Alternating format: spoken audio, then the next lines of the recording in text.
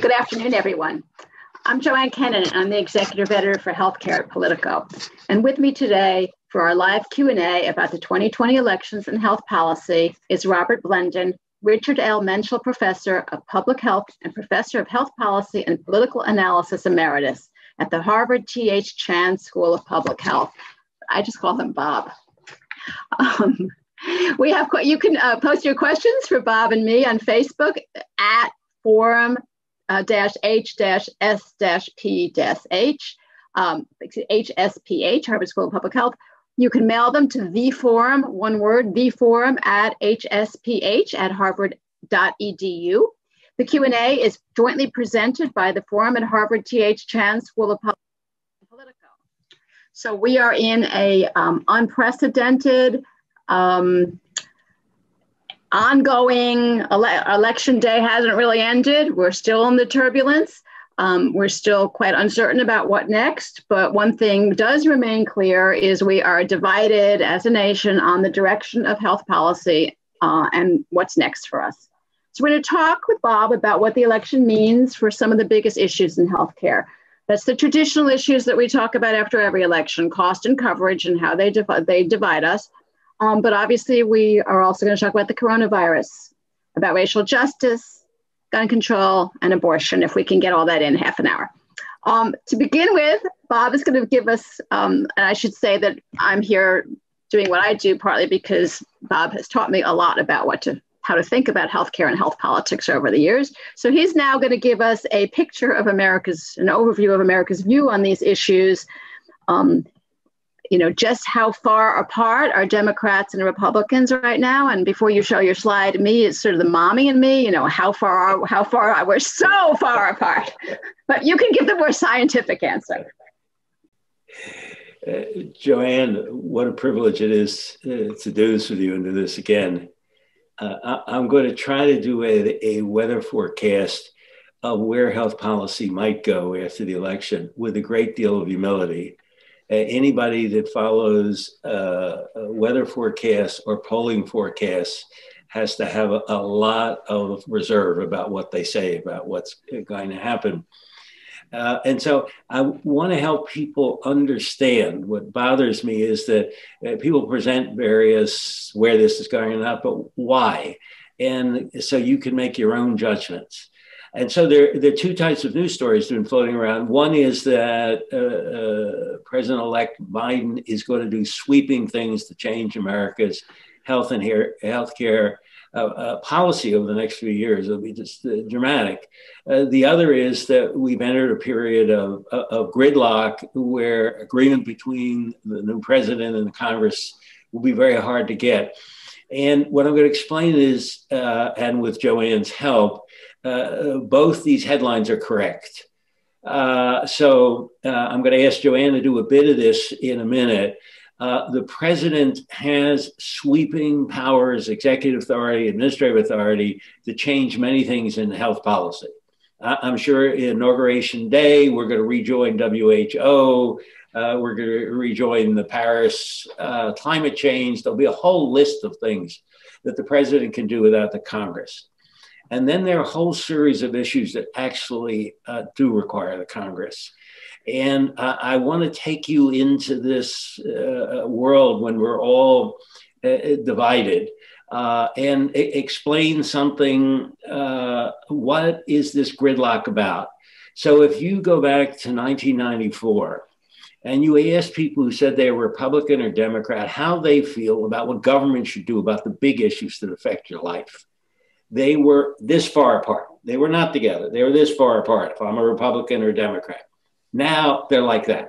On every single answer, and I'll just show you a few of these, Republicans and Democrats give you exactly the opposite answer about what I want the federal government to do over the next 2 years. But this is what people don't really understand. You and I can disagree all the time, and it doesn't actually affect things. But what happened is both Republicans first and then Democrats felt so strongly about their views. In their own primaries, they voted out their own candidates. If you didn't share my views of what I should be as a Republican or Democrat, I voted you out. So what's completely changed, and I have to push journalists all the time about reporters, there's little evidence anymore that the overall polls about where people believe affect the Congress. What affects the Congress is what your own party members believe. So just a few weeks ago, a simple issue, the tragic loss of Supreme Court Justice Ginsburg, should she be replaced before the election? 57% of Americans say no, wait. 80% of Republicans say no, do it right now. What does the Senate do? In 3 days, they're moving a candidate along. And so just to be bipartisan here, people don't realize this, they don't raise the issue anymore, but when the Affordable Care Act was passed, the majority of Americans opposed passing it. The majority of Democrats overwhelmingly favored doing it. And so over and over again, what we see is that members of the Congress, the leadership, follow the view of their core party. So there is a chance, and Joanne will go further about this, that the Senate, regardless of the president's win, could be Republican dominated. And the reason why both Joanne and I will say it isn't over yet is that the ultimate decision there is going to be decided in two special elections in Georgia in January, not tomorrow, in January. One has to do with a member because of illness stepped down early, and the other is Georgia requires you get 50%. It turns out I share the view that it's likely that the Republicans will get one of those two seats. If they do, they are in the majority. And what I have to explain is that the senators who won, who are Republican, do not believe that they won to implement President Biden's agenda. So people get mixed about that, but their signals to themselves through Senator Mitch McConnell and all is our voters didn't want this. I just briefly want to show some data from a slide, and then everybody's going to say, I got it. I don't like it, but I got it. Can we just have the one slide? So simple questions, which President-elect Biden has been talking about. We need universal coverage. All right. Do you think the federal government should do that? 82% of Democrats, yes. 39% of Republicans, yes. How about the big health reform options? Let's take the ACA in terms of let's fix and expand the ACA. 89% of Democrats want that done. Go do it, President-elect Biden. It's 24% of Republicans, the people who elect the Senate. For that, how about Medicare for all, which in the Democratic primaries was so absolutely critical? 78% of Democrats support it, and 24% of Republicans for it. For those quickly, when Democrats are asked, okay, make a choice, improve, fix, get universal coverage with the Affordable Care Act or Medicare for all, they actually split. And they split along exactly the line. So quickly back to this big division. You say to Republicans, one other word, how do you identify yourself? Somewhere between 70 and 75% say I'm a political conservative. Democrats, somewhere between half to 53% say I'm a political liberal or progressive. But they are literally equally divided. And they're divided over would I rather fix the ACA or do Medicare for all? And the president has chosen fixing the ACA. How about simple things which are all over the health policy discussions? We have to increase funding for Medicaid in this very difficult era. Republicans, it's 25% support and 63% Democrats. And we're going to get to COVID in a minute. And it's very important. People agree with each other, not only by party, but geographically. So who do you want to make the big decisions about COVID and this outbreak as it's getting worse? Republicans want state and local government. Democrats want the federal government. And in terms of scientists, the world that I live in and have a great deal of respect, do you have a great deal of confidence in medical scientists? And so we're going to predict in a second what's going to happen. Republicans are skeptical. It's 37%. Democrats, it's the highest level. It's 53. So I'm going to look just quickly. We can move the slide out.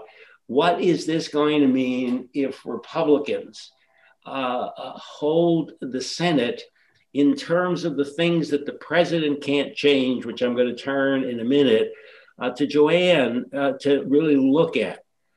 So this polarization is going to mean that we're not going to have a universal health insurance bill in the first 2 years of the president's term.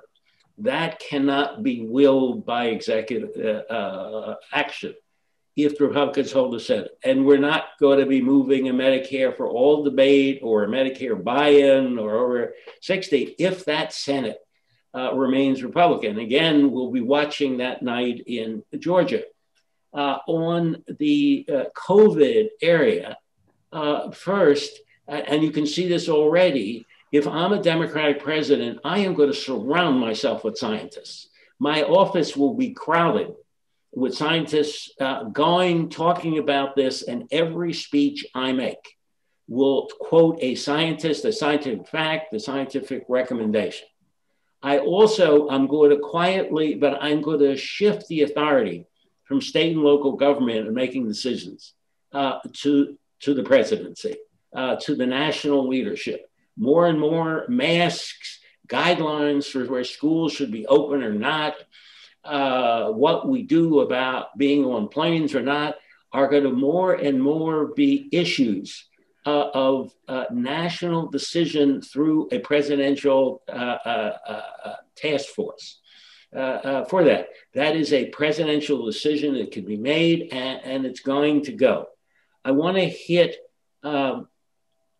just a couple more issues about COVID, and one of them is not well recognized.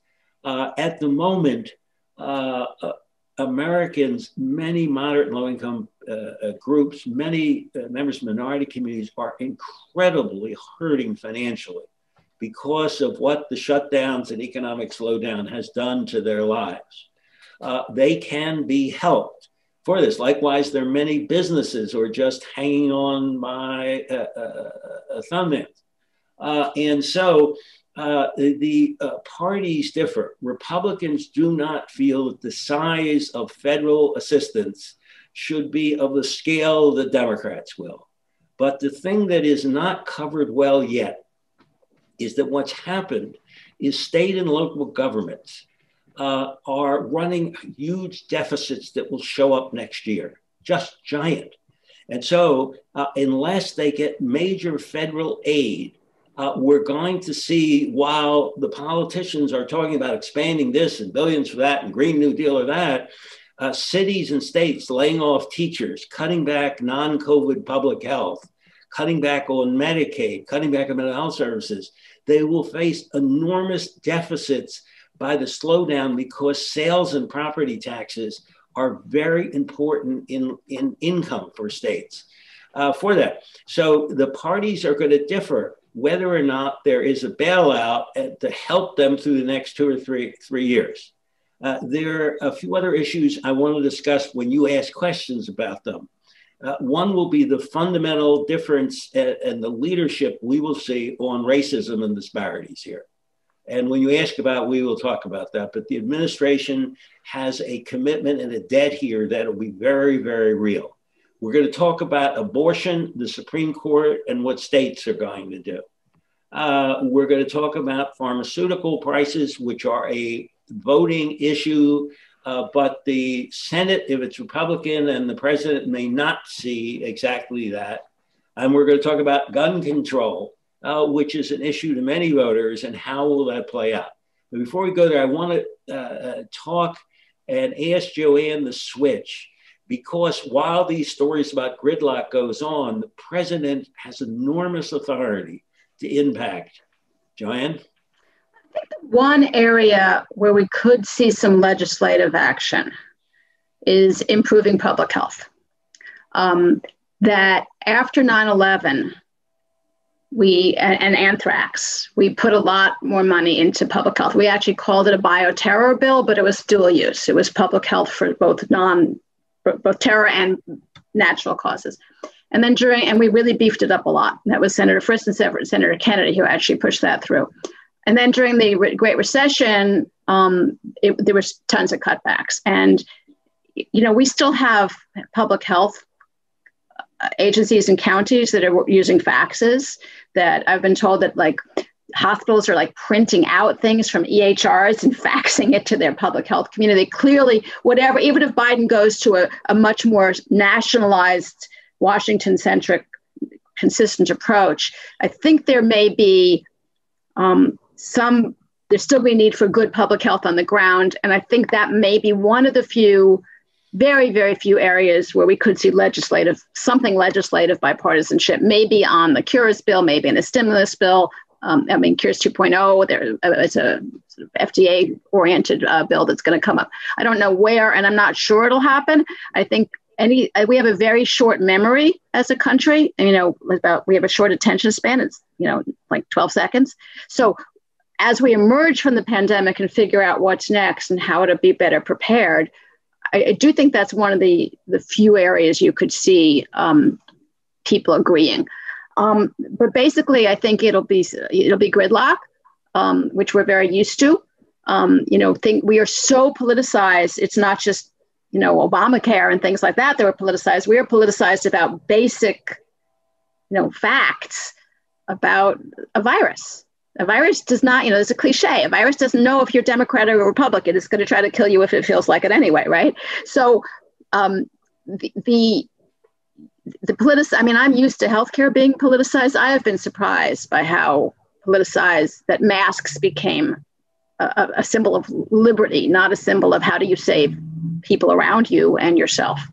So, but Biden does have a lot of administrative power. Remember that, Trump came in promising to hold a special session of Congress, even though Congress was already in, so he never quite got that part of it, and repeal Obamacare on day one.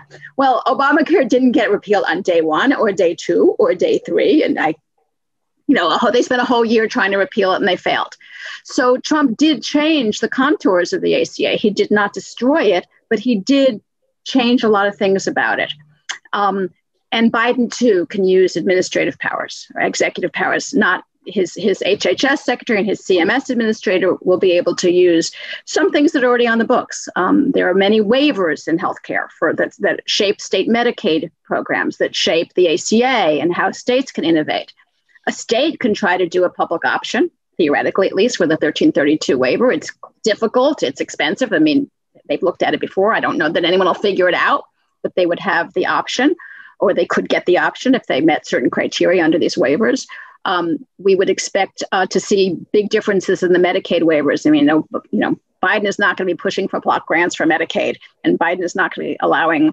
I don't know what they're going to do about the states that have already got their waivers. I've talked to some experts, and it's unclear. Some of these things are in the courts anyway. The courts may decide it, but he certainly is not going to approve any more work requirement kind of things.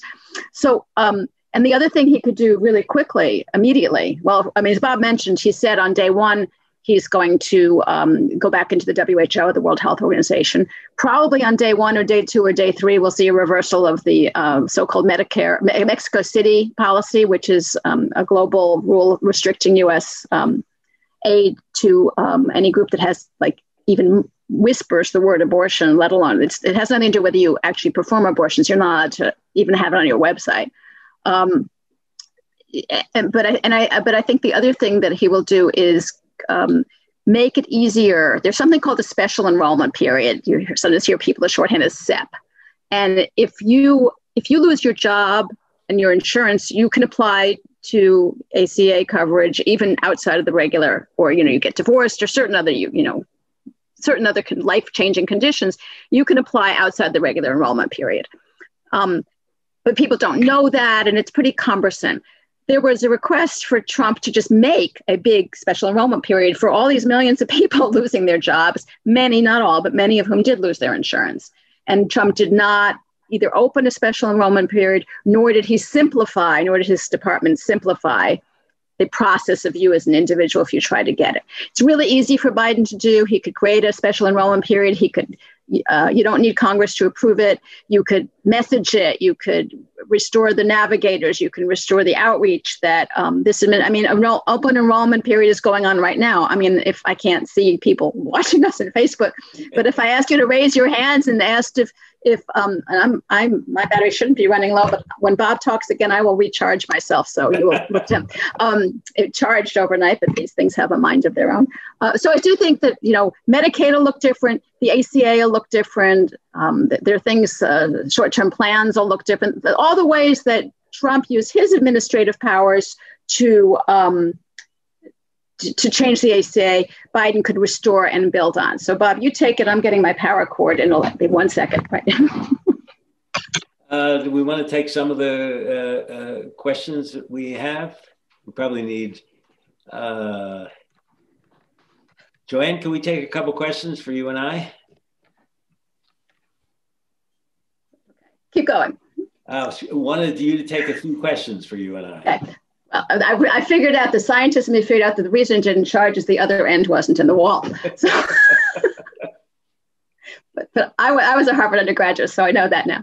Okay, questions. We actually talked about one of them already, which was someone asked about public health, and I think I addressed that. And we also addressed are there any other executive orders that you could think of that I didn't mention? No, I think the thing could be visible is the efforts to advertise enrollment. That is the people reaching out, the amount of publicity, still people signed up, but you really could have a much more dramatic effort to get people to enroll. The president could also use some more leverage on states that haven't expanded Medicaid. You could make it attractive for them in other areas. So the Medicaid side absolutely grows. And the focus on public health, as you say, is likely to grow enormously. One of the things that Joanne and I would both agree on, when the pandemic winds down, we need a public examination about what we did wrong from credible people.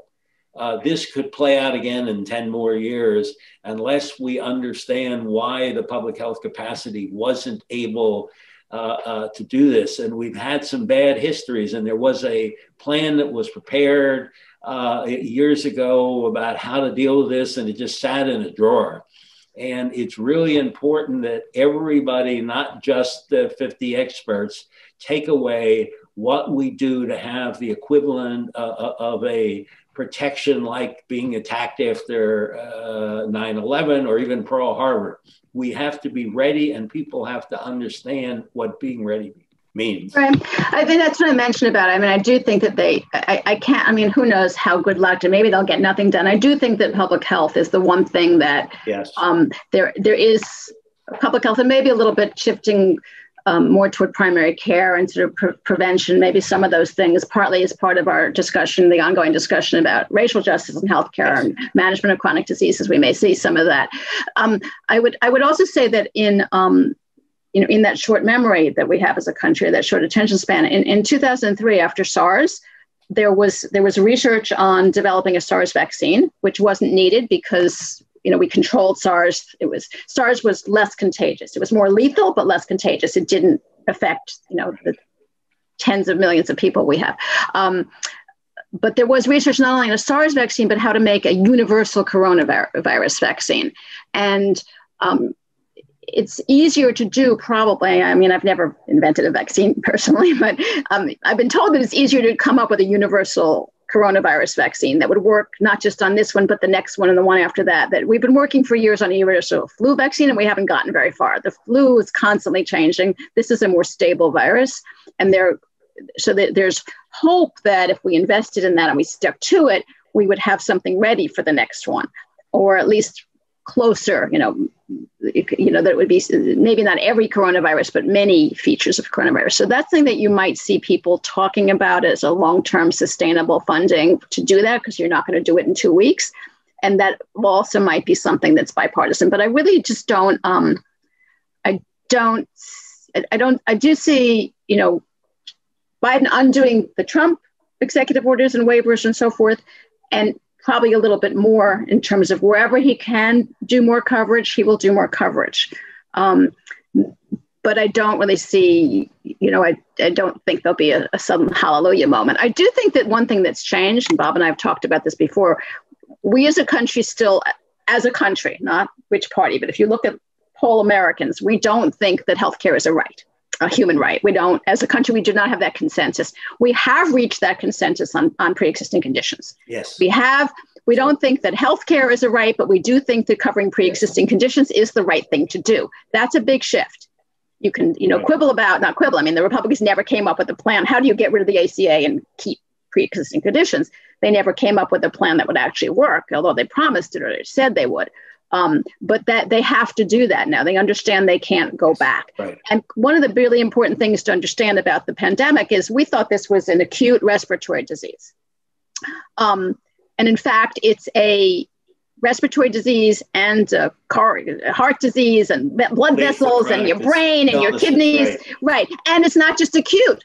A lot of people have, even some people have mild cases, end up with chronic conditions. So this whole issue of chronic conditions and how do we treat them and how do we have to think about healthcare, those are conversations. And some of that is bipartisan. I mean, some of the issues we've talked about over the years, there are cliches by now, value versus volume and all that. But that's not a highly politicized thing. So can you make some progress toward changing some incentives and more priority for managing chronic diseases and, less of, elective surgeries? How do we pay for things and how do we reward things and how do we encourage things? You might see some at the edges. One of the other questions here, I think that Bob, in the chart that Bob showed, I thought one of the most significant is the lack of faith in science, and it's Democrats too. It was, I think, 53% thought that scientists would act in the public interest, and that's not just the United States. There's complete confidence. There's a lot of, it depends somewhat. But we do see an erosion, and that's related to the vaccine. There's a question about vaccinations. Right. Bob, do you want to? Give a thought. A thought on vaccination, then I'll say a thought. Racism and health for just a minute. From a political perspective, much of the audience understands the huge disparities that exist in this country. They don't fully understand the political change that we just saw.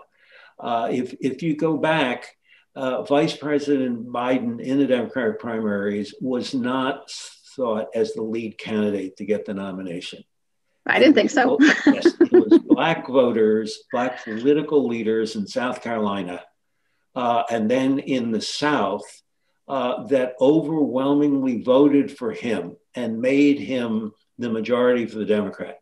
Also, in many of these close races, particularly in urban states, you're going to find when they actually look at the numbers, the Black turnout was incredibly important for Biden being there. And that will be a signal, forget the disparities and everything else, that this president, and we've not had this where presidents have won. Obviously, President Obama had a strong Black vote, but this was very strong in the turnout. And so the president, for both the reasons of health and all, is going to have an administrative structure that focuses on disparities, racism, police behavior in almost every agency of the federal government. This is not just going to be an overview group. This is in every agency. The question is going to be asked, are you addressing racial disparities? And it's important to realize that how much voting mattered. So yes, the demonstrations of Black Lives Matter absolutely changed and made this issue much more salient to many people. But the turnout of Black voters for this president has absolutely just laid on his desk you owe us to address these very big problems.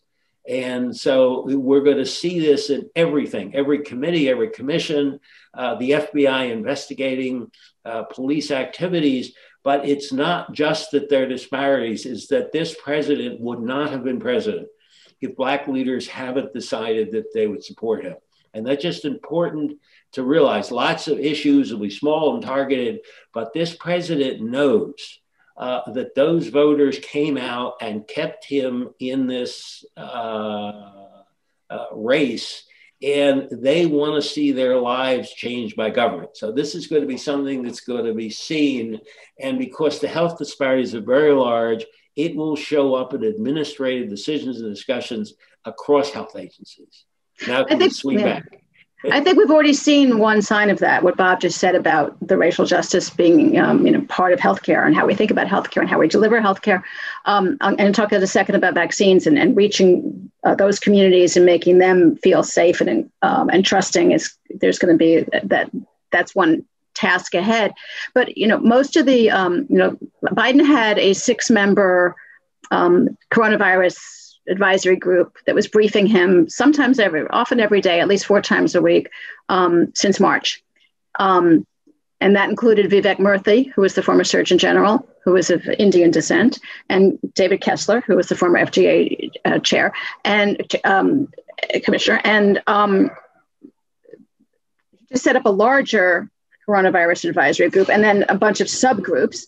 And it's 3 people at the top. It's Vivek Murthy, it's David Kessler, and the third person had not been that prominently involved or publicly involved. I don't know if she was, texting Joe Biden, but she's a professor of medicine at Yale, and yes. She is Marcella Nunez-Smith.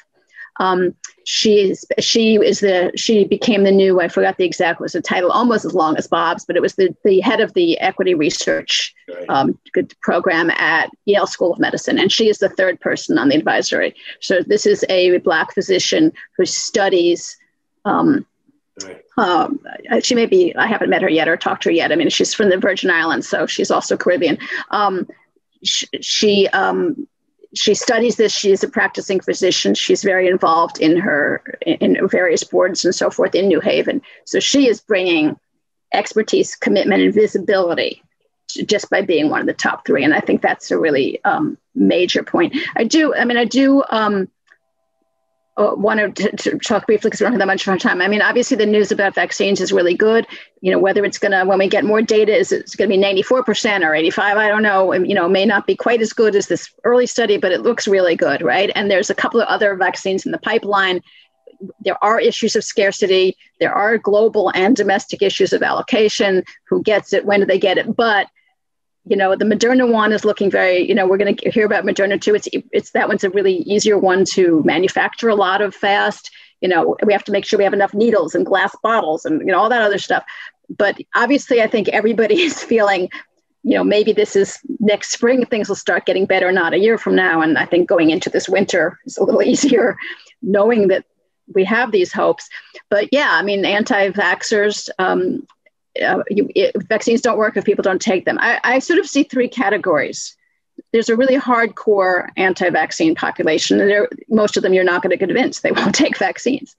But not everybody who's anti-vax, and they don't, in fairness, it's a large group of people who has hesitancy or fears or worries about vaccines. And they're not all as hardcore as that, as committed to never taking a vaccine. Some of the people who have what we call vaccine hesitancy, if they don't want to give their kid a measles shot because they worry about side effects, are they going to weigh the risks and benefits of coronavirus differently? This is killing, we're back up to, I think, over 1,000 people a day. People are worried. People are worried about their relatives. People are worried about the economy. The risks, as you say, measles shot, no measles shot versus corona vaccine or no corona vaccine, people may make that calculation differently. And then there's a third category of people who are pro-vaccine, who normally feel safe, but they were worried about Trump pushing through something that wasn't safe and effective.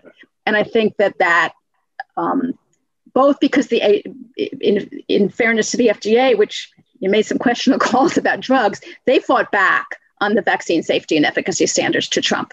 And they, about a couple of weeks ago, they said, we are putting these guidelines out. And Trump said, no, you're not. And they said, yes, we are.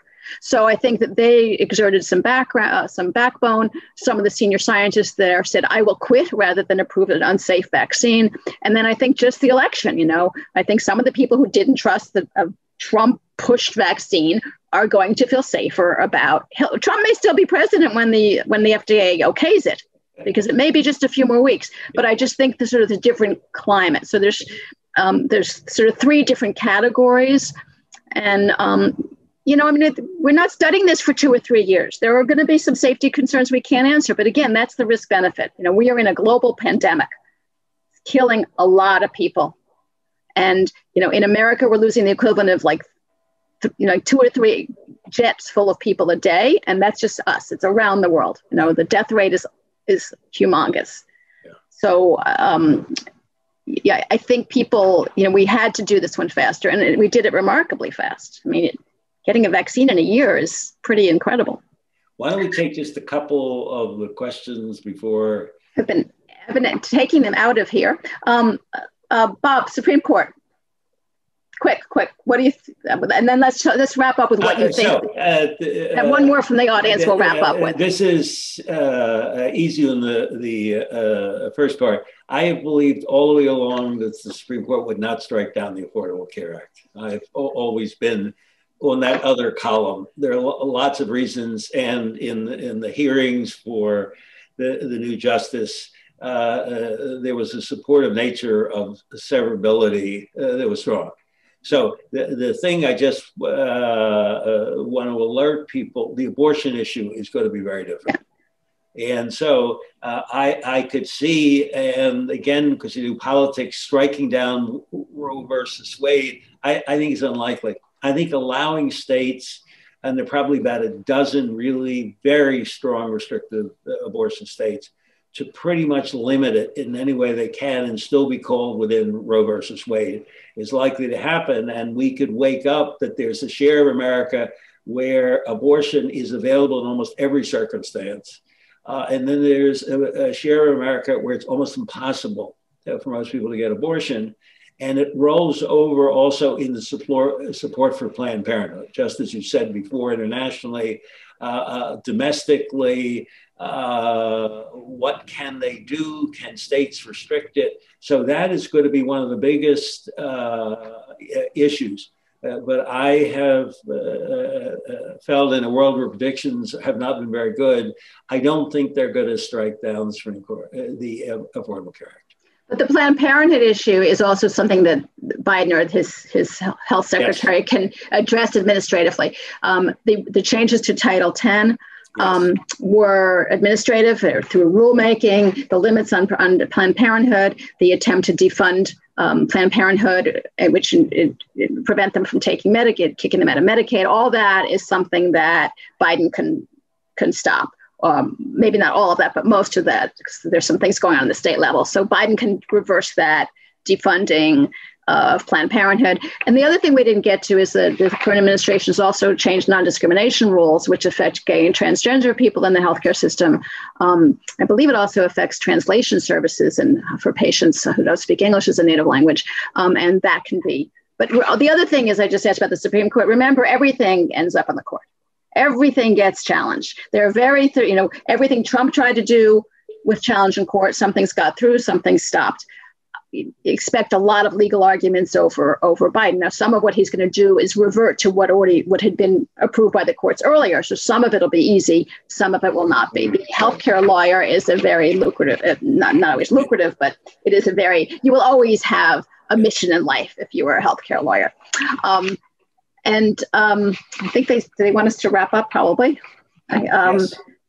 So I think that since we've already gone over, that includes the discussion about the 2020 elections and its impact on health policy. Thank you, Bob. Thank you for the viewers. We did try to get in a lot of your questions, as many as I could. I did not know the answer to 1965 public health funding, nor did I know the answer to clinical trials for rare diseases under the new FDA. So we'll come back to that in the future. Please join the forum again this coming Tuesday at noon Eastern for a discussion about the coronavirus pandemic, mental health fatigue, the holidays, and resiliency. And be well. Thank you for joining us. Thank you for having me.